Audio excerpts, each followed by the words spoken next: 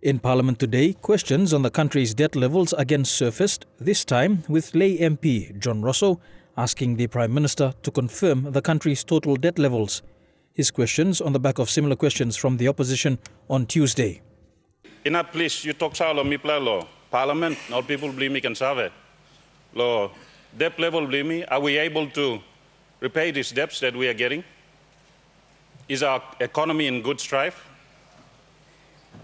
As taxpayers, will they dig deeper into their pockets to pay our levels of debt?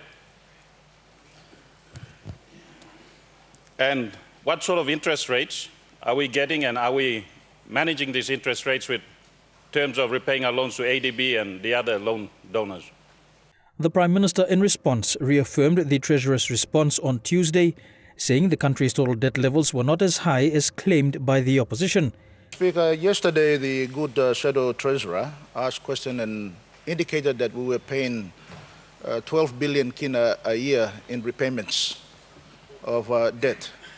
And the good Treasurer answered the question quite well, basically saying that our total budget is 12 billion kina, and if we were just paying the debt with the entire budget, that's unfeasible. So it's just misleading. As we speak today, the debt levels stand at about 24 billion kina, not US dollar, not hundreds of billions of kina, 24 billion kina. It's around that figure.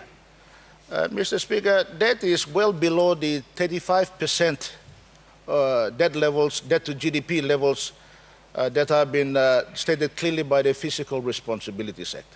On average, in about concessional loans, 2 to 2.5% interest rate per year, and our debt repayments are just over $1 billion kina a year, which is affordable given that we have a 12 billion kina budget in our country. However, the Prime Minister's response drew a point of order from Madang MP Brian Kramer, questioning the accuracy of the government's debt to GDP figures. The Madang MP referring to figures from IMF and World Bank reports on the state of PNG's economy from early this year. And this is misleading. We have IMF reports that he is acknowledging, IMF, also ADB, that are actually putting our GDP around the 65 billion. Thank you. The Prime Minister took issue with the figures stated by the IMF and World Bank, preferring instead to stick with reports from in-country. Well, Mr. Speaker, the IMF reports and the World Bank reports, that is, and reports produced by these institutions on their assessment. But the actual figures that our finance, our treasury, our central bank produce are official government documents, official government outcomes. That's what we can quote, Mr. Speaker.